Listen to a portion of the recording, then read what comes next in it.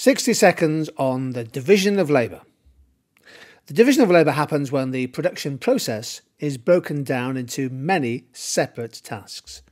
And this can raise output per person, which is a measure of productivity, as people become proficient through repetition of a task.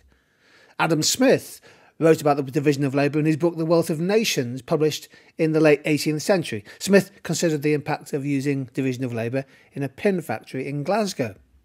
But of course there are downsides to the division of labour. Unrewarding, repetitive work can cut motivation, hitting labour productivity, and workers may take less pride in their work, causing the quality of a good or service to drop. And dissatisfied workers causes absenteeism to rise, which then increases costs for businesses.